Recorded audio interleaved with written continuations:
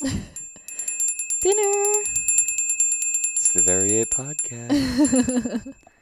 Back at it again. Back at it again. Sean and Cass. At Krispy Kreme. Yeah, we had Mare with us. This is about our third time. Fourth time recording this podcast today. Yeah, we're trying. This is probably our third or fourth attempt. A couple false starts that were just our normal shit, and then one where we're 32 minutes in and fucking someone wouldn't stop using a leaf blower the whole time, so I was extremely distracted, and then I went to pee and saw that there was an Amber Alert that made it so we weren't recording anyway. So you know how it goes. Yeah, no, it was so funny. It was like not record. The leaf blowers felt like such the karma for us, like having the rocky starts. Yeah. And I was like, well, if we could have just gotten it together an hour ago, we would have had perfect silence. Yep. And then we were like trying not to be judgy about the leaf blower because we're just like, you know what, we're getting into a good vibe. And then I think the universe was like, this podcast sucks. The sound sucks. Yeah, fuck, man. I said some really cool things too, and I was like, I could tell, like I probably had like a really annoyed look on my face. I'm like getting perturbed by things people are doing that really shouldn't bother me at all, you know? Yeah. No, I think that's kind of where we're at is like, we're very blessed to be down here in Georgia. Yes. Mare's grandmother's house. She's been in a nursing home for a few years, but her house is here for when her family visits her and that sort of thing. But so we've been able to be here, and it's been awesome because Mare's been able to visit her grandma and help her out and do different things. So yeah, it's been awesome being in suburbia, running to the beach and stuff like that. Yeah. Very interesting change of pace for us city folk. And really, we never take vacations either. Like, we go a lot of places, but it's not like we're on vacation. Like, our life kind of is like a vacation, so there's nothing to take a vacation from. This might have been a vacation for you, but I'm probably working more every day than usual. Yeah, yeah. No, it's felt really nice to be down here and have access to the beach and be able to go running every day with no shirt on and get sun all over my body. Yeah, what are we now? About a month outside, being out of our apartment, and I think it's been pretty nice. I haven't really looked back. I haven't had 5 seconds to think about it, and I guess that's just how our life is. Yes, it's almost like it's been so easy that I'm like, wait, why did we pay this much rent for so long? If when we leave, I know. We weren't going to think about it anymore. Yeah, it is a good question, but I think we needed that place for as long as we had it for a reason, and at the very least to meet Mare, you know? That's, I think, where our conclusion came. Is like, well, we had to meet Mare, and we wouldn't have met her if we were just living upstate or wherever else, you know? Yeah, totally. But I'm starting to realize it now, a few weeks out from living in the city, 18 years of living in the city, kind of what it does to you and what it's doing to your nervous system all the time. Do you feel like you've been like able to calm down more since we're not in the heat of things? I'm in the process of it.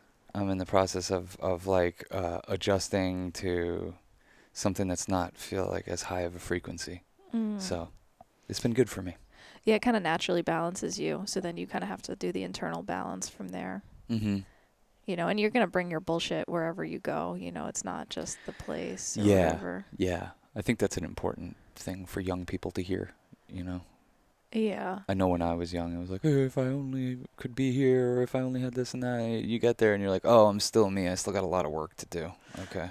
Yeah, no, I was like, kept having this feeling of stagnation. And then like, we went upstate. I'm like, damn, I'm still stagnating. Like, I just expect that all of a sudden I'll be like this, like, peaceful Buddha-like person. And, you know, or being like, much more devoted to my practices or taking the practices further. And I think I am because I'm finding like practice in the littler things of like walking the dog, and I've like here sweeping the porches kind of area is like my happy place. Yeah.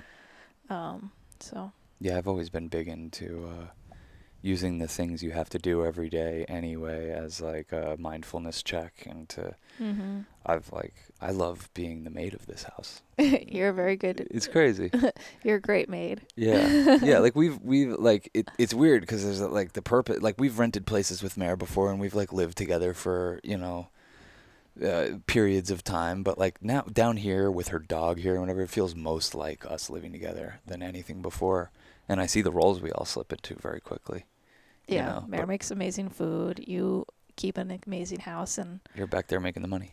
try to make some money. Yeah, you're back there getting the money. But yeah, I do try to. It is very important to me, I think, to keep tidy. And like Mare says, I like things to be tidy on all levels. And if they're not, I'm like really out of sorts. Yeah. Yeah, it feels like I'm sacrificing a part of me that's more at peace when I'm allowing things to be out of sorts on many levels. You know, if you see my room a mess, you could probably tell what kind of storm I'm in. Yeah, no, it's so funny how like your space can be such a reflection. Like this morning I got up and I was like, okay, before I do anything else, like I need to, because I've been living with like my clothes just piled on the floor, but like in organized piles because there's not really room in the drawers or whatever. And yeah, I'm like, okay, I just need to clear this space so I can clear that space. The big space for me that needs to get cleared off and that I don't clear enough is my desktop of my computer. Oh, it's a fucking mess. Oh, every time I open show. a computer that you've been on, I'm like, what the hell's going on here? It's so bad. You just open every tab in every program and have them all running at once. It's not even that. It's like I just am always dragging stuff onto the desktop and not being super mindful of what it is or where it is. Yeah. Oh my God, it stresses me out. I mean, I think that's one of the crosses I bear in life is figuring out how to deal with disorganization and chaos, because I freak out. I really do. You know, when chaos is introduced to the situation, I get freaked out. I mean, I can rise to the occasion and come up with a plan, this or that, but if my hands are tied, I'm up Shit's Creek with a turd for a paddle. Is that a saying? It sounds like a saying. That's an Ween song. Oh my God. Yeah. We put out a movie this week. Yeah. If you watched it, thank you. Appreciate you checking it out. Yeah, the name of the movie is American Sunset, and it's our 14th one. It feels really nice to put one out again. It's my 11th one with you. Yeah. But that's still pretty good. Still a lot of movies. Still a lot of movies. Considering we've been together, like 11 years? Yeah. Technically pans out to a movie a year, so. Yeah. And you know, we had a little bit of a rough birthing pain with this one, but it was just like last second doubts or anything. Nothing, no technical problems, nothing like that. The project was birthed pretty cleanly. Oh, a couple things. There were some technical issues. There always is, but no, it's I'm so glad it's out there. It's one of those ones that I think you and I enjoyed making probably more than any other one we've made, just because we were just like in the flow and just so appreciative of, you know, the amount of time we actually spend capturing the movies we make is so small. Yeah. So like when you're there, show up for it. Yeah. And we were doing it with our best friends, like Joey and Drew and Mike, who had been on Florida Man, the sound guy, and stuff like that. So we loved Steve, and God, it was just such a pleasure trip. And I think it took us a while because we filmed that 4th of July weekend. It took us a minute to, well, first we were thinking Kathy would edit it, and there were some delays in that department, but I think ultimately we just kind of had to get to a place where we were kind of removed from it to just reapproach it and do it in a way that was just like, what's the most obvious and fun way to put this together? Yeah. And not too self-serious. And Bob really killed it, so that was really fun. Yeah. Yeah, definitely. I think a lot of people that make films are not in our position, you know what I mean? They're not really part of the working class, or they don't have to be, you know? So I think so automatically you're dealing with a certain class of artists who even have access to make stuff on a certain level. And I think this stuff starts to feel similar.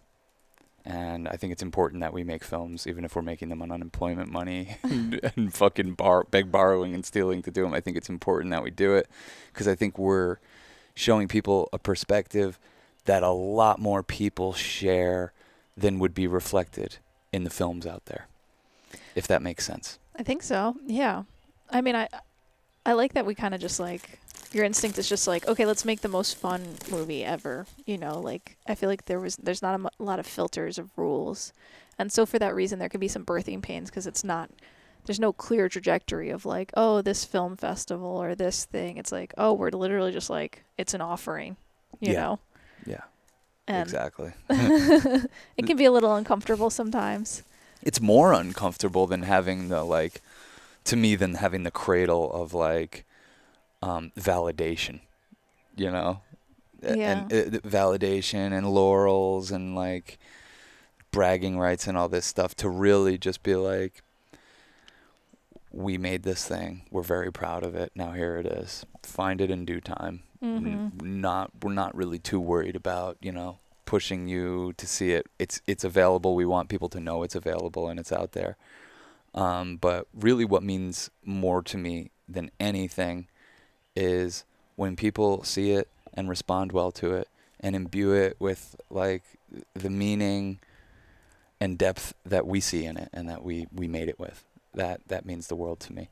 And when people share it, because people in our situation, I don't know, we don't have money to do PR, and we don't have money to do film festivals. Like, that costs money. Like people act like that's no big deal. It's a $100 fee every time you go to do it. And if you've ever applied to film festivals, you're going to get rejected from most of them.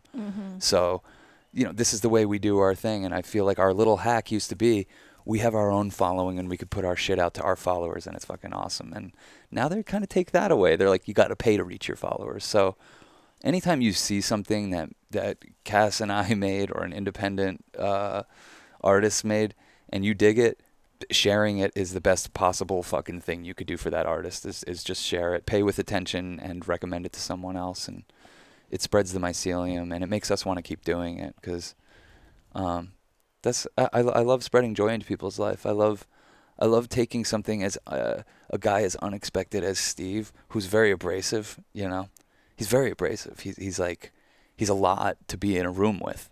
So we give people that sacred space, the sacred safe space of having a screen between you and him. But it's still a lot, and I don't want to take that away from people. I still want them to experience Steve as to what he's actually like. But I had the most fucking fun making that, because I love the challenge of going towards someone like Steve, who even on the phone we were like, this is a lot. You could tell he's drinking Red Bulls. And, I love the guy. I love him so much, and I knew that right away. So all the other stuff just felt like static that I needed to see through and that we needed to see through. And even when we were shooting it, there was that static. We were like, damn, like, Steve, like, we need you to calm down a little bit so we can get something here. And that barely works. You know what I mean? You tell someone that, and they fucking act crazier. So, that was our bit of a guru. Steve was a guru. He's someone that if we were at a party with him, I would be like on the opposite end of the spectrum. I'd probably be standing on the opposite side of the party, because it's like I'm not like that, Yeah, you're quieter. I'm very quiet, and he commands a lot of attention. Yeah. And I think it's a really interesting subject. All these subjects that we've gone towards have been a personal guru for me in some way. I could go through each film and tell you why, but for this one, it's that. Like, Steve he represents a part of me that I rarely ever let out. The flamboyant, like, in your face, machismo, like, take a look at me. And for him to take mushrooms on camera, I thought would be a really interesting thing to go film. And to force us to make something meaningful out of it, I think, was the journey I wanted to put myself through. It was for your 40th birthday is kind of how we... Yeah, I was like, this is my present to myself. I don't know how much money we have or if we have any, but spend it on this. So. I'm glad we did. And I also feel like it's such a cosmic wink that there's so much about it. Like, the stretch limo, monster truck limo, feels like an ode to Rocky from The Bowler. And also, Steve's personality a bit is like, oh, damn, I didn't energy. even think about the white limo driving dudes. Okay. I can't get enough of them. Yeah, we have the drag racing part of the movie, which is like an ode to Black Bike Week. We have Taking Mushrooms, ode to Joshua Tree, where the mother and daughter took mushrooms. We didn't really get this in the film, but Steve used to be addicted to opiates, which I felt like was an ode to Oxyana. I think and also the way we were presenting the film felt Oxyana-ish, the parts of it, Trying to go through all the movies because I feel like they're all in there somewhere. Steve's a juggalo and he doesn't know it. He's totally This felt a like juggalo. American Juggalo 3. Yeah, just us going to all the different... Oh, and there's like little moments where like in the ride that is very American Juggalo. Yeah. Where he's like, if you're not enjoying life every day, something's wrong. And then I love that we were like, you know what? This needs some captions and some of these moments to be a little accentuated, which was like, we love Les Blank, and that felt like such a ode and honor to him. And his style. And then I love that, you know, you've done this in other movies, just played whatever music you want. Like American Juggalo just has like the Misfits and stuff like that. But this week really went balls to the wall. We're like, fuck it. You know what I mean? Well, we just took every song that we wanted in the movie and we uploaded it to YouTube and saw what the consequences were. And there were none. Oh, the one consequence is I don't think we can show this movie in Japan. All right. Well, if you're Japanese and you're hearing this and you want to see our new movie, American Sunset, reach out. We will get you a link. Yeah. But right now, because of a song called Feels Too Good by The Move that takes place 3/4 of the way through the movie for like 5 seconds, we can't get it in Japan. But I thought it was a worthy sacrifice. Yeah. Yeah. No, and I also feel like we're just trying. I feel like this is like movie as like a vibe. The movie is the experience. Yeah. You know. It's not about an experience. It is an experience. Mm-hmm. It's not about psychedelics. It is psychedelic. It's not about connection. It is connection. Yeah. It's not about medicine. It is medicine. And that's, to me, the high water mark for what we're going for and what we do always is to kind of transcend the, like, what's your film about thing? Mm-hmm. And more like, oh, you just got to fucking experience this. Right. And, you know, we did fun things in this. And, like, I think all filmmakers should have all tools at play at all times to make the most effective thing. And for this one, yeah, we had some fun with some captions because we're watching the movie down, and here's how the captions come up to begin with. We're huge fans of Les Blank, and he plays around with that style here and there in some movies. And it's always so funny. It always captures you. Like, why did he choose that to highlight? Okay, interesting. And we just had these lines that people were saying that kept standing out to me. Within other things they were saying to me, they would say these things that just felt like, that wasn't coming from you. That one was above your personality. That one came so from the heart that I think it was delivered from the angels, that I think it was delivered from the mushroom. So I just heard every time we watched the cut down, and it was a thing we only added at the very last second. Yeah. Every time we were watching it down, I'm like, that's the mushroom right there. That line is the mushroom saying, when she comes to you, don't be afraid. Yeah. Or this is God's world. Right. You know, or try this, or make sure and share that experience, brother. Like there's just things that I was like, the mushroom is speaking through people. The mushroom guided us out there. You know, Steve, our subject in the movie, heard us on Concrete podcast. We went on to talk about Florida Man, and we ended up talking about mushrooms and psychedelics the whole time. He hears us on there, and he's like, "Come film me take mushrooms," and we're like, "Yeah, whatever." And then we're like, "Let's just do it." You know? Yeah, no, That's the spirit I want to make all of our movies in, and that's pretty much how we've made them all. That's what it comes down to. Yeah, let's just do it. We're not like strategic. It's like we're inspired, and then we do it.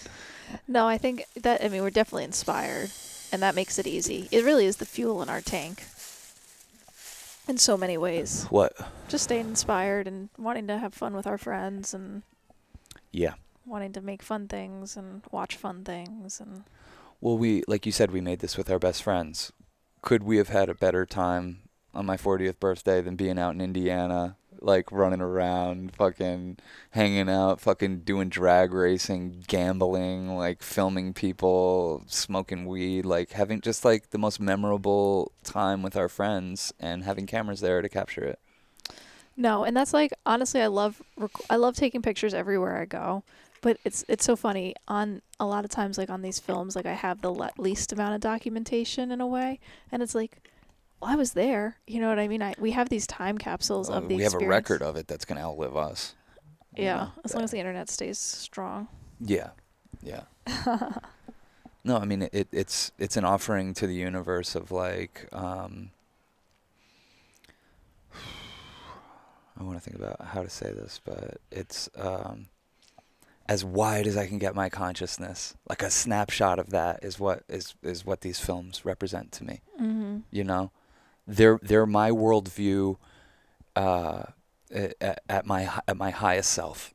That's what life feels like to me. That's how magical it is. That's how full of wisdom and grace it is. That's how heightened everything is. That is me and you at our highest form of consciousness, the widest we can pull it out. And that's why we keep exploring, and that's why we're psychonauts, because we want to widen it even more to bring back some more remnants. But that's what these experiences are, you know. So for me, it's like it's more than like a film or like checking a box or like cool, we got another one out there. Like it's like a demarcation of who I want to be, of how I want to see things. It's a reminder of how I want to see the world. So that's why I say it's a very spiritual thing for me. It's very personal. You know, not all these are going to resonate with people. I could tell, like, we sent this to some people, and it's just like, you could tell it bothers them, you know? Yeah. This is definitely going to bother white girls who are, like, uptight. For sure. You know, I do it for those moments, like, where that guy was like, I'm a Bible man, and then you hear the marching band in the background, and it, like, goes to his thing where he's like, enough said, and it just, like... The music is just like... Yeah. We didn't do that. That was real life. That was real life. So it's like those little cosmic winks where things just like line up perfectly is like enough to keep me going out there. I know. Forever. Me too. You know what I think of? It's such a weird, obscure reference, but it was so good that it made it in the final cut. I did a commercial for AT&T about wild fans of the Texas Longhorns. Right. You the helped me 13th fan. Yeah. So we found these two dudes who lived together who were like the craziest Texas Longhorn fans. And the idea of this little 5-minute film I was making about them for AT&T was like, this is how we party. We fucking do it up all day. We get the ribs in the morning. So I'm following this dude, and we get the ribs in the morning, and then we get all the special spices, and he's like very just like he cares, and he's doing all this stuff, and he's working on it all day. But the guy's a total goof, and like but I'm trying to make him look good and whatever. And it's like a 10-hour process of us filming, and this motherfucker cooks these ribs and goes to take them off the grill, and they just fall in the dirt and grass. I live for this shit. Yeah. It was the funniest thing I've ever fucking seen in my life, let alone captured. Because I think was it Isaac? I think Isaac shot that one.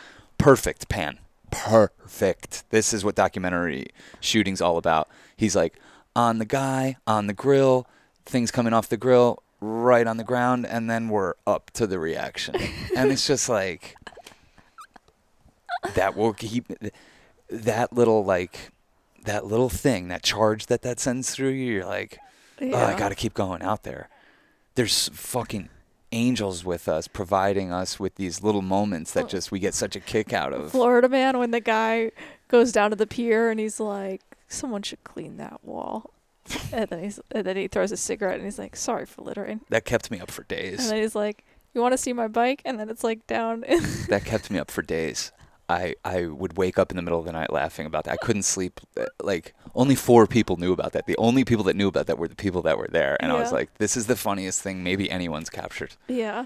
That was the most fucking cosmic, hilarious dude coming through. It's, you know, what I live for is a lot of people, and I always say this, like, we'd go and make these things, and we just arrive anywhere with our camera, and people show up like they've been waiting for this moment their whole life. And to see how people, what they want to do with that moment is the funniest fucking shit I've ever seen in my life. It's worth pursuing, at least for us. It's really worth pursuing. And it really gets me going like nothing else. This one was definitely our love letter to Indiana. We have so many friends out in Indiana and people who are from Indiana. Bob actually was from our Indiana. Editor, Bob Weiss, shout out. It's our first time working with a different editor other than Kathy Gatto in years because she wasn't available. And cosmically, fucking weirdly, Bob's like, oh yeah, this is where I was born in this area. Yeah. Like, what? So crazy. But yeah, a lot of friends out there. I feel like it's our love letter to America's heartland. Yeah. Yeah. We love them.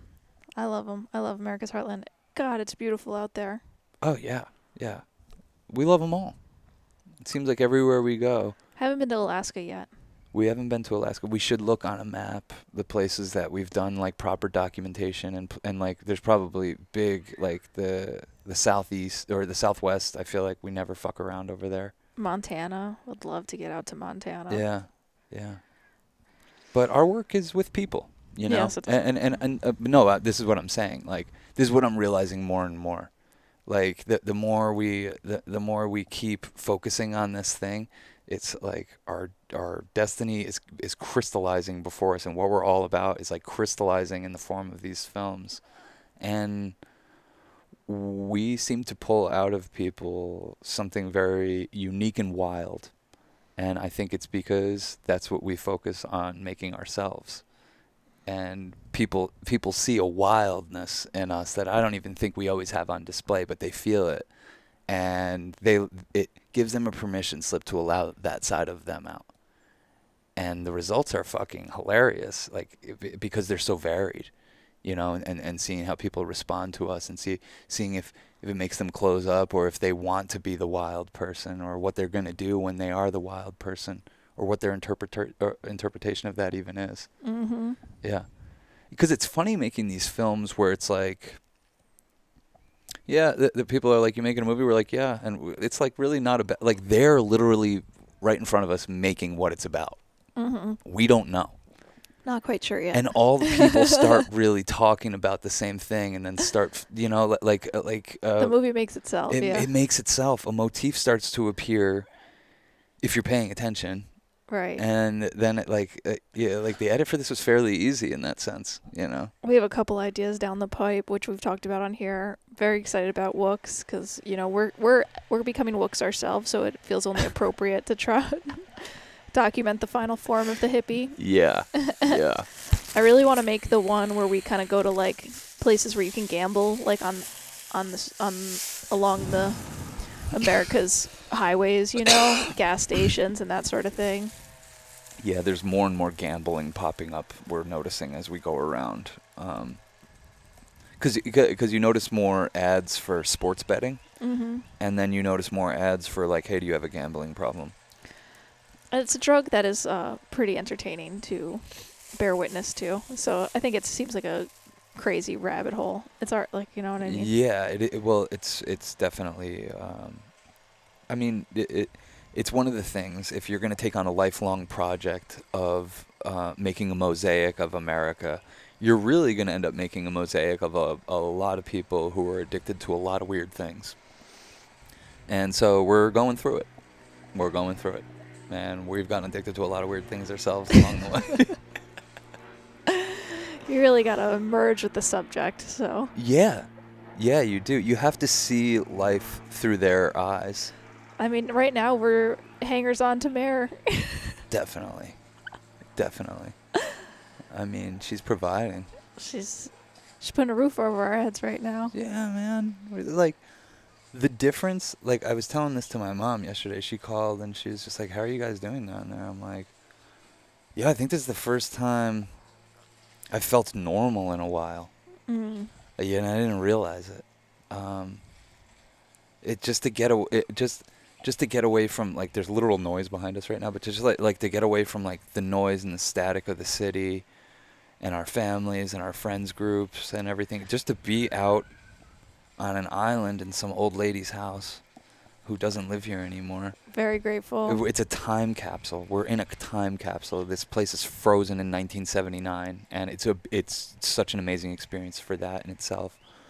But just the spaciousness and, you know, being able to digest and wrap my head around some things and wrap my head around our move and putting out this movie and what we want to do. It's like I'm feeling normal for the first time in a while, but I think a huge factor, and not a lot of people get to taste this in their life, is like, we don't have rent right now, and we're not this isn't like an Airbnb. It's the biggest fear, moving in with your folks, but if they have the space for you to move in, like your parents have a spacious basement. Yeah, they have a whole half of a house that they don't use, and they're like, yeah, stash your shit here while you guys are like busy making movies and stuff. And like, we have good living opportunities right now, surprisingly, you know. We're very blessed. We're very blessed. Very we have lucky. opportunities coming our way. But just like, isn't it weird how it hits different that this isn't an Airbnb? That's what I'm saying. It hits different. When you're just like bleeding money, you're just like, okay. But I'm so used to hemorrhaging cash. Like, that's what my life is. I'm living in the city for 18 years and trying to keep girls impressed and shit. And like, it's so funny. I'm like, Jesus Christ. We were spending so much money that I couldn't even pay attention to That's how much what I'm money I saying. was spending. I was like, I can't even think about it. Now I'm like, And then it you know what? stops. Maybe we can save money. Yeah, and then it stops for a second, and we're in paradise, and we're not paying for it, and it's like a gift that my soul needed just to believe in something again. You know what I mean? Like, that not everything is about a financial exchange. you know? Not everything is a product like that. We're actually just down here. Mare's grandma's dying. Someone needs to be there for her, you know? Everyone else in her family is really busy. We have a lot of spaciousness, so Mare can be over there every day and go through the weirdest psychedelic fucking craziness, and we'll do a podcast about all this shit. But yeah, that we can basically house sit while Mare looks after her grandma, and we can all come together. We did a sweet candy flip the other day. That was wild. Yeah. Oh man, that was wild. That was wild. Cruising around on a little rented golf cart to the beach with Mowgli loving it, and Man. it was epic. Yeah. It started as a joke, like, because we've been meaning to do a candy flip for a while, and just for one reason or another, we keep putting it off, or it puts us off. It's important. I think it's important to put a good set and setting and intention around it, and also it is a very special high, so you want to be thoughtful about it. It's sacred, and it's so fleeting. Mm-hmm. It's so quick, so you really want to be set up to share with people if you want to share something. Right? Yeah, I feel like we were really good about like sharing the love with each other and all that stuff. Sharing the love and the forgiveness and the apologies and the retelling of stories that maybe hurt us a little bit. But for the most part, like, we just fucking had the best time. Yeah. It started as a joke. I was like, we should rent a little, like, everyone drives around this island on golf carts. It's like they're just merged with traffic. Everything is like, people, like, half the cars here are golf carts, and you can rent them. So we're like, let's rent a golf cart for our candy flip, and we did it. It was the best time. It was the best thing we've ever done. If you're gonna make something memorable, you should really go all the way. The setting here is literally a screensaver. It's literally what they use on a Peloton. Moss. Yeah. If you remember, we should put the video that I took of the Spanish moss. I'll try to remember. 31. Yeah, around 31 minutes. I'll edit something in here. But I mean, it's the most idyllic, beautiful setting ever. So it was almost like the candy flip, because we're only gonna do one or maybe two candy flips a year. So, you know, we want them to be ideal, and it was almost like the spirit of the trip knew, like, wait, put it off, wait till you're down here, it's just you three. And it was just us three, and we got a golf cart. So we take the acid and we just get on the golf cart and have the craziest fucking acid come up, just driving around on this fucking golf cart all over the island. It was the funniest fucking thing I think we've ever done.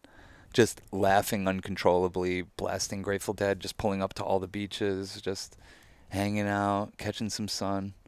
So fun. And then we finished taking, we like stepped it up on the acid. We like took like microdoses. It's not like we dropped a whole bunch. We stepped it up. You ended up taking like what? 9 or 8. 8 or 9 microdoses. I took like 5. And still, it was like, we came back from riding around on that thing, and the acid really started hitting us, and I was like, whoa. And of course, it was like, how are we going to take this Molly? This is crazy. It always feels insane. And like, every single time. I know that I'm going to love it, but it's like my body wants to bail on it. Within 5 minutes, I'm like, I'm so glad we did this. Oh, as soon as you do it, it's like, oh, because cool. You're so high, and you're like, oh, and there's something about the Molly that kind of like settles it. Yeah. Somehow, you know, even though it's like gets you higher in a different way, it's like it brings you into the heart. That's what it is. That's what it's like. You take this acid and you have everything available to you, and the Molly's just like you're taking a one-way trip to the fucking heartland. Yeah. And you just go right in there, and it's more comfortable, I think, than having everything available. So yeah, we did. We had the courage to do it. We did say like, hey, we're just gonna consent. We all want to do this, right? Like, we're gonna do this. Mary's like, hell yeah, I'm gonna take this fucking shit right now. Yeah, she's a boss. She's a boss. I got definitely definitely have those moments where you're just like so high, and you just kind of, reality still dissolves, and you know, as many times as reality dissolves, it still surprises me when it happens. Like, because you remember and then you forget, and it's like I reliably will forget. You know, I can't always stay high on acid, so I do come down and I forget the wide breadth of what this life experience is, or what it means, or the reflections that we are of each other, or that I'm part of something that is part of everything else and is infinite, and I don't exactly understand what's going on, and wow. You forget. I forget. And then I do it. I'm like, whoa, I forgot. And then it's a reminder. Mm. And it's not always a pleasant reminder sometimes, because you're just like, you get very, we want to make sense of this world. You know, that's kind of like what our faculties are meant for. You know, we just make sense of things. Yeah. And so when you take something that expands you so far out that like the way you were making sense of things doesn't really apply anymore, it can be a little... Well, that's ego death. That's all the ego's doing. It's just the storytelling machine, you know. It's you making sense of this and putting things into categories so you can keep a narrative going. Right. And then that narrative goes away and you're just in and of the moment. And it could be a heavy realization that you've been here before, been here forever. Yeah. You know, that heaven is literally that, and it's accessible all the time, and it's right here, and we're just so distracted. I had some really powerful experiences. Like, I did my meditation, and I felt like while I went back to do my meditation, I was like integrating my mantra into my cells in a whole different way. It really was really very cool. Yeah. I had a solid, I think I did a 27-minute. That's how long I was able to meditate. And it was good. It was a really good meditation. It's important to do those things. A few things that we like shouted out as we were taking it was like, we're going to remember to breathe. We're going to remember to listen. We're going to remember to loosen our jaws. And we're going to, anytime anyone thinks of it, drink water. You know, just drink a little water. Well, then you got to stop drinking water. That's where you messed up. It's like at a certain hour, you need to stop drinking water so that you can fall asleep and stay asleep. Yeah, exactly. So, I mean, it was a good time. And we took Mowgli to the beach after the Molly hit. So, like, we had 2 come-ups that we just, like, rode out in the lawn back here. We were just, like, flopping around in the lawn.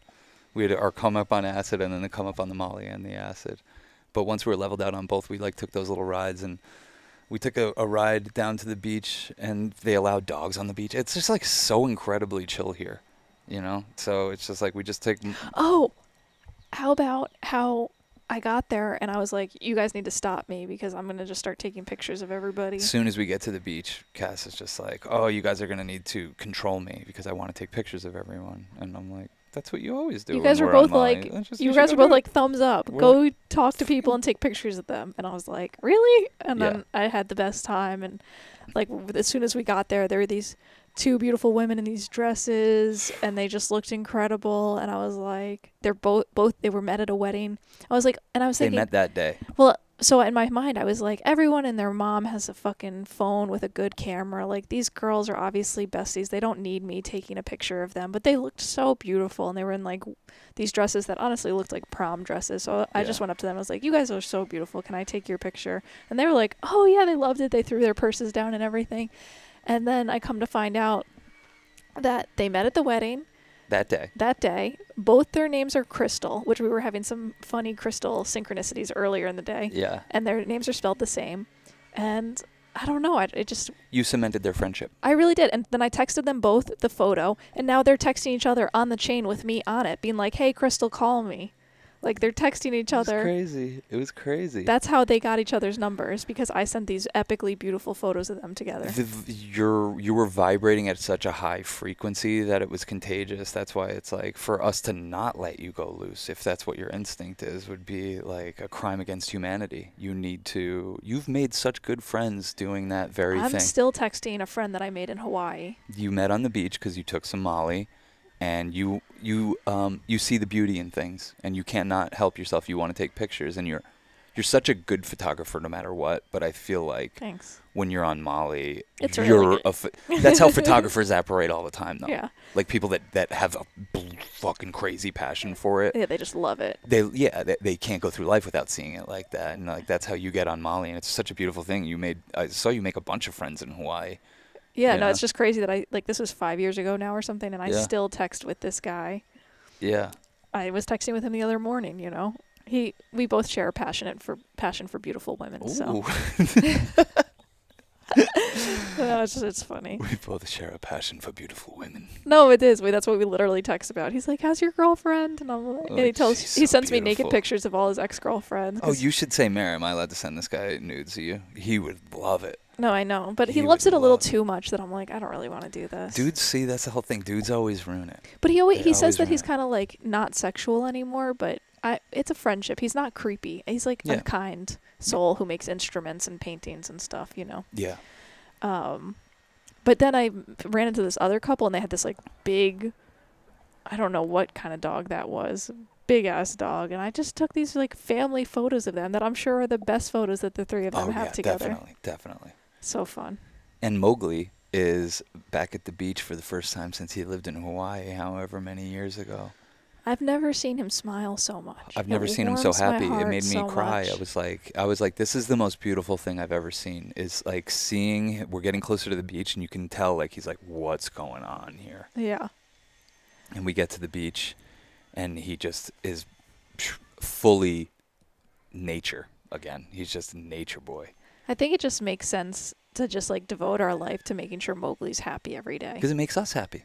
Seeing him happy is like, it's the best. I'm like, oh, we're in alignment. Yeah. If we are prioritizing making sure Mowgli gets to the beach, like we're doing something right. Well, because he needs the same thing as me. Like we're the same. He needs some food served to him at the right time. He needs a little bit of water. He needs to run. And he needs to be on the beach getting some rays, you know? Yeah, and some good pets. And some good, yeah, definitely. Heavy petting. Heavy petting. Yeah. Oh, my God. Yeah. So it's just seeing him on the beach. I was stashing that one away. I was like, this is in the movie of my life so far. Like a little scene in the montage for sure.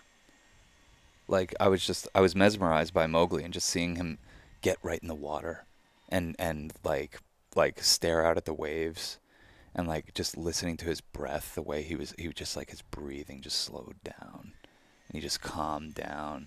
And the way he wanted to run on the beach and just how fast he could get going. I was mesmerized by him. I haven't tripped around a lot of animals. And I wasn't like tripping. It was like just in the love space, just like right on. Just like in the moment, like could really just empathize with that little pup. And yeah. And we came home and like just chilled out, listened to some music, smoked some weed. And then, it was weird. Like, it was like kind of like, I was like, it's kind of coming down. I don't know. Maybe we could catch some sleep. And Mare's so good. Like, Mare fucking catches sleep like surfers catch waves. It's insane. You know, like for me, I'm like, oh, it's not between 12 and 2 a.m. and the circumstances aren't right. I'm not going to be able to fall asleep. And like, Mare's like, she's like, oh, okay, well, cool. I'm on all kinds of drugs, whatever. She just goes to sleep at 10 p.m. or whatever. And I was like, damn, that was like a pro. And you and I had sex for like 4 hours, you know? Yeah, we tried. I think we successfully did. What do you mean we tried? We tried to have a baby. Oh, yeah. Luckily, we thought better of it. No, we had to move some energy, you know? Yeah, it was good for us to connect, I think. Yeah, I think once every 4 years, we need to take psychedelics and have sex. It's not usually my preference. You know, it's usually the last thing on my mind. Yeah, but I think of Shulgin, Anne Shulgin, whose wife to Sasha Shulgin, who like discovered MDMA and all its beautiful potential and other chemical opportunities. Her whole thing was like, I want to know how you can make love on these drugs. That's my number one priority. So I think of her at an hour like that, where I'm like, all right, let's play around with this potential. And it was amazing. It felt amazing. Everything was just incredible. I think that it's fake tantric. It's pseudo tantric. That's kind of. Do you think it's kind of like going into an isolation tank, like it kind of like that? What isolation tanks do for meditation? Like induced meditation. Yeah, it's induced tantric sex, basically. Right. It's chem sex. Yeah. You know, it's like, you know, especially on that combination, because it's weird. Like on acid, I'm not really like horny or wanting to have sex. On Molly, I'm not really like horny or wanting to have sex. On the two together, like On hour 8. On hour 8, on the 2 together, yeah, I'm totally down. And yeah, I think that it mimics what a disciplined tantric practice can get you to, where the whole thing is a steady orgasm, and where women can actually just outwardly have orgasms, but like where I'm more of like riding a ejaculation ascension.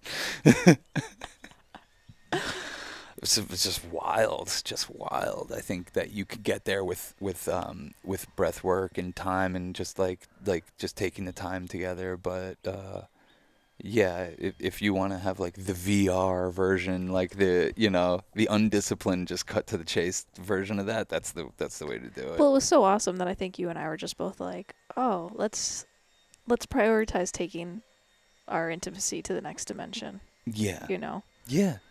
Like, this is awesome. We love this. And if there's ways to do this on the natch, we should explore them. Yeah. You know? It's good to have memorable high watermark sexual nights in your life that you can try to live up to again. And not in a chase the dragon type of way, but just be like, whatever we were onto, however we were connected then, is like, that's the goal. You know what's possible, you know? Yeah.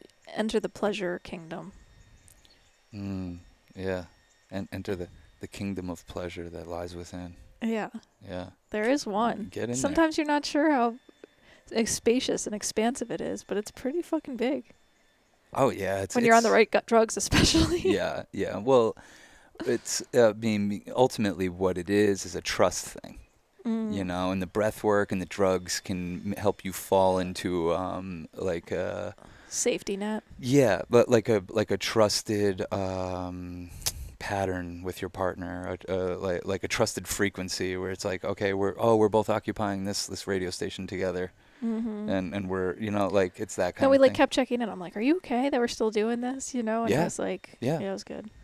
No, but I think that's all it's doing, you know, and it's not necessary to reach those states, but it definitely helps you figure out that they exist. Totally.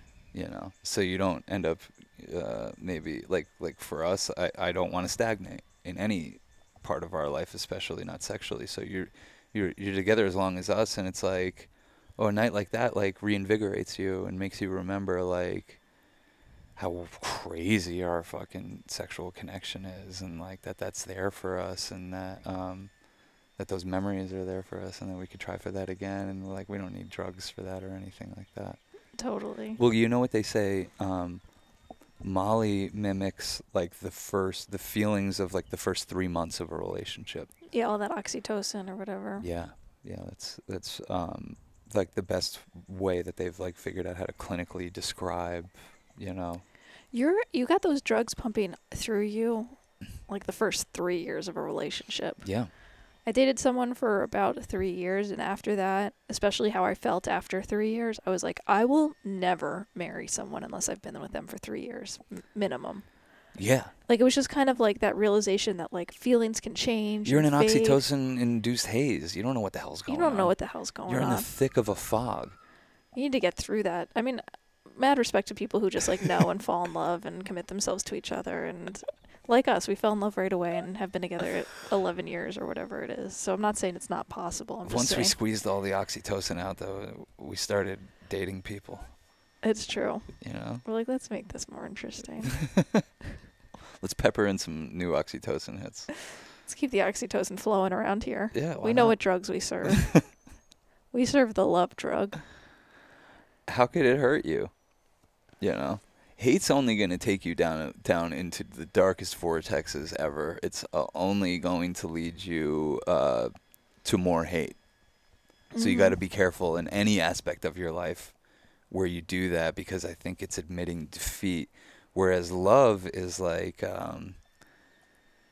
it's like a mushroom. It's healing things. It's spreading, and it wants to spread, and it wants to heal more, and it wants to help people adapt and feel more connected. So, I don't know, I just try to choose love. I think it just is really as simple as that. And for me, the most the most loving act I can do is try to make films every now and then that reflect some of the fucking awesome, magical things I've felt. You know? Yeah, I think movies can be like a love drug. Oh yeah. You know, tap Oh, you into yeah. that space. Movies have gotten me through so much shit in my life. God damn. Movies have taught me so much.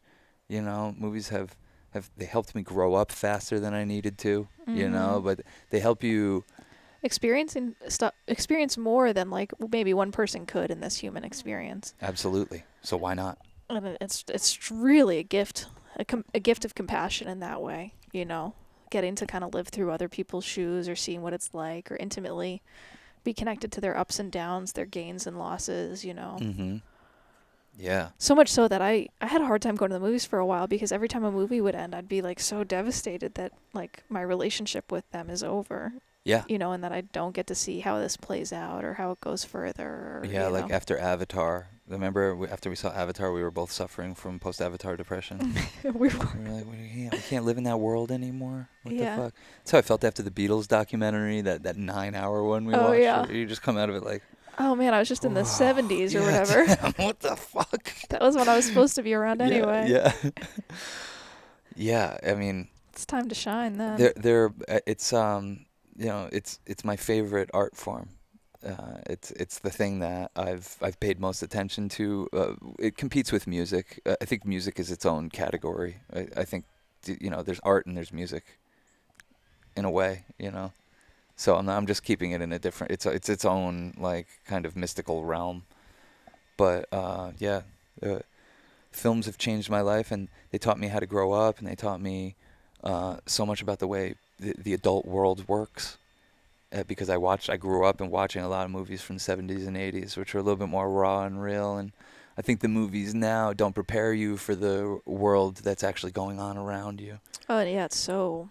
They're woke, and they're preparing you to cutter or go be something. a cookie cutter, little sensitive fucking pussy ass citizen, you know, imperialist, and they don't challenge Well, they're that. just so commercial too. Yeah. It's just so like basic. I mean, there used to be, like we're going through the Criterion collection. You're like, wow, scripts used to get you somewhere and Yeah. trust the audience and be a more full reflection of the human experience, not just like, I don't know, heartbreak, basic, you know, just kind of like Yeah. boy cheats on girl, but like more nuance and complicated, not just good and bad, you know. It Yeah. felt like there was like a more gray area. Yeah, exactly. No, I you know, I think you can imbue your films if you're good at it, so they're rich with your experience, you know. And like our films, for that matter, our films should just get better and better, I think, because they'll just be imbued with more of the experiences that we've had. And like I'm saying, we'll come at it from a wider consciousness than we ever have before, if we're doing the right thing. Yeah. Yeah. Yeah. They can really do the opposite, though, when they're not made well. You know? I watched a couple trailers last night and I was like, oh shit, Yeah. this yeah. is rough out there. It can really be a dark reflection of just like how basic things can be, or you know, how just dwindled down the human spirit can get. You know. But I think that there's documentaries that I've seen once or twice 25 years ago that like changed. Still stick with you, yeah, yeah. like that just, and I'll never forget it. It's like I know those people, and you know, for us to contribute to that just feels like the most important thing that I know how I could do, is because it's changing people's minds. You know, and it's not through beating them over the head with a political agenda or a bunch of information. It's changing their minds by exposure. You know, it feels like an obligation. If we can do that, we should do that. Yeah, and I mean, I feel like we're also entering this new area where you've put out enough movies that you recently got recognized as a certified artist in now our hometown of Peekskill, New York. Yeah. So we are eligible, you especially are eligible for an artist loft, which is like you could get like a 2-bedroom or like a bedroom with a studio for like 1,200 or something crazy. And then the CRNY thing, Creatives Rebuild New York. Everyone kept sending us like, hey, apply for these grants or whatever. Like New York State's trying to do UBI, basically Universal Basic Income for artists. So I applied for both of us and I got it. Fucking amazing. Yeah. I mean, I feel like you've been talking about universal basic income for, I don't know, since we started this podcast. And it was just kind of like part of your mind's eye about it being important and artists being supported. And it just feels like the right time for you to get that validation of like, okay, I keep making these movies and no one pays for them, you know, for the most part. Yeah. I know no one would see them if there was a paywall. Like I want to be honest with myself. No one would see them. Even the investment, like for the most part, they're self-invested. Yeah. Except, God, we got to do a big shout out to Noah Lampert, our buddy, my bro, our bro, really, really came in and helped us make American Sunset and executive produced that movie. Yeah. So he financially really helped that be something that exists. So, mad shout out to Noah and his crabs and all the ways he makes money in weird ways. Yeah. And then shares it with people like us. Yeah. But I think you know, it's high stakes for me. And I want it to be. And I think you're willing to take more risks artistically and try different things if it's high stakes for you. You know, and I think for a lot of people it's not. It's a hobby, or they have just many other things that they could fall back. I have nothing to fall back on. There's no like this is I'm so deep into this that I've made gigantic sacrifices for my comfort in life.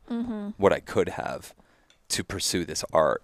So to me, it better turn out the way I want, and it better get out there, and I better be able to keep doing it. We were talking the other day, and you were like, if this isn't coming out the way I want, I'm going to start being a deli boy again. I would rather make sandwiches than put out stuff with my name on it that I'm not proud of. And I'm not talking about... we don't have to talk about it. No. I'm saying I'm not talking about American Sunset. I mean, I'm like... we're definitely proud of it. Yeah. I didn't have to run that by anyone for approval, but a lot of the stuff that we do have to run by people for approval, they lead with fear, and, you know, they're so scared to do anything it's remotely could register as different. But the fact of the matter is that's what pierces through people's consciousness. That's what makes something stand out. That's what makes you remember something. That's what makes you share something, is when it feels a little bit different, when it feels like a unique expression. Totally. So if I have made the sacrifices of having a pet, having a kid, just so we're available to make movies, having a pet, having a kid, having a house, having fucking steady financial incomes, having fucking... doing all the things that my friends do together, all this stuff, all the sacrifices that we've made across the board in terms of comfortability, the things that people pursue, we've sacrificed to make movies. They better fucking come out the way I want them to. Yeah. Of course I'm going to use the fucking music I want. If the only consequence is that I can't get it played in Japan right now because of a YouTube thing, great, fine. Yeah, our channel's been demonetized forever, so it's they're like, hey, by the way, you can't monetize this thing. It's like, oh, you demonetized us for fucking shit we say on our podcast. Like, goddamn, how pathetic are these fucking goddamn tech giants? They fuck with people like us. They see that we have an opportunity. Just the views on Oxyana alone, and the ad revenue we could make from that. But aren't you glad that there's not a fucking weird commercial in that movie when people watch it? Yeah, Cass, but I'm also getting to the age where I'm like, being a purist has gotten me nowhere because literally nobody recognizes it. No one fucking cares or recognizes it. What the fuck is being a purist? When people have fucking skip the ad or whatever, no one cares. Yeah. I could use the fucking $2,000 a month that movie could get us. Yeah. You know what I mean? We could pay rent. We could pay off our debts. You know what I'm saying? At some point, we got to stop rolling over. I just try to look at the bright side is all. I know you do. I know. It's very sweet, but I get passionate because... it just feels like a big bully picking on little people to demonetize our channel. It's like, we do podcasts and documentaries. Yeah, no, Like it's our stuff's crazy. not even like particularly controversial. We're talking about psychedelics, you know. I guess that's controversial. I don't know. Is it? For a few more years, but Yeah. not for much longer. Yeah. Cool. Yeah. Good times. Good times. You didn't smoke any weed. I know. I got more work to do today at some point. Yeah. We're going to Abu Dhabi soon, so I gotta book those flights. Yeah. We're gonna go do some travel films. Yeah, Yeah. it'll be fun. That's cool. It feels like another thing that we from a long time ago incepted, and just I don't know, right connections at the right time with the right people puts us in a position where we can go and hopefully make something that we really dig and are proud of, and we can like replicate in other places and do multiple seasons for. It'd be really cool to have something like that to go do like 3-4 times a year, like once a season we go make a little season of this travel show. So Calling it in. yeah, you got to call it in. Absolutely. What else are we calling in? Oh, we're going to be making a documentary called Wooks, about Wooks. If you don't know what Wooks are, you can look it up. But I like the way you surmise it. You're like hippies in their final form. Just, like the crustiest of the crusty hippies. We're going to go out in pursuit of them probably in July. And we'll probably do a little bit of fundraising for that. But if you're the type of person that wants to swoop in and save the day like Noah did, get in touch, because it'd be really fun to have some collaborators on this, some people to believe in it, some people for our credits, Mm-hmm. And so we're going to make Wooks. We have some other ideas. I don't know if we should announce quite just yet, but... Yeah, we're in a development on a series. Oh, we don't have to yeah. necessarily talk about the details, we but are in development on a series. that's been really cool trying to cast that, and yes, good things brewing. Yeah, and I think a way to put a nice bow around this whole thing is like these. This isn't like it is luck, but it is also devotion. Like we've devoted ourselves and we've paid our dues a lot, and we've taken a lot of L's, and we've talked about a lot of them on here. And hopefully things are changing up a little bit, and some goodwill is headed our way. And I'm starting to feel good again. It's good. I feel like I'm like just coming out of a detox or something. It's crazy. Yeah, no, I have more ideas than my brain can handle, or my body can handle sometimes. So it's a good position to be in. Yeah. If you like our movie American Sunset, really, it means the world to us to, share it with a like-minded homie. If you're listening to this, you're a like-minded homie. If there's other people in your life that are like us, they'd probably appreciate that movie too. Right on. Or any of our movies. And join our Church of Chill Discord. I am picking up the zine again. Oh, yeah, our community's going to make a zine. It feels like such a big L that I kind of dropped the ball on that, but I knew that when the energy started to pick back up again, that we'd pick it up. And yeah, I think I said this on the Discord, I got a little over ambitious and being wanting to make it structured and everything fit into this box. But I'm like, we have a community of artists and creative people. Let's just get our art in one place and have a book about it. I mean, even if you look at the way we make films, it's don't bite off more than you can chew. I think that's an immediate hurdle a lot of people put in their way is instead of just doing the thing that they can do right now, they skip ahead to having to do the thing that is way bigger scope than they can handle. Right. So, my first movie was 7 minutes, and I made it with 2 other people, because that's all I could handle. That was the scope I could handle. My next one was 6. The one after that one was 14. Yeah, I have 23. Yeah, I have dreams of this trip companion that's really hits all the beats and really is supportive. But let's just get our stuff together. To me, the trip companion zine is such a good idea that it shouldn't be the first thing our community does together. Yeah. I feel like it should be look how good we are at this. Now let's apply it to the trip companion, because I feel like that's a thing that'll be on a lot of people's coffee tables for a long time to come. Yeah. So let's get our print flow down. Yeah, exactly. Let's figure out how we want it to look and feel, and and try some things, and then land on where we want to be with that. But cool. Yeah, join our sacred art community at patreon.com/Church of Chill. Lots of bonus podcasts there, other things. Our radio show, which is called Church of Chill. My favorite place. Yeah, my favorite place too. So, we love y'all. Peace, love, and magic.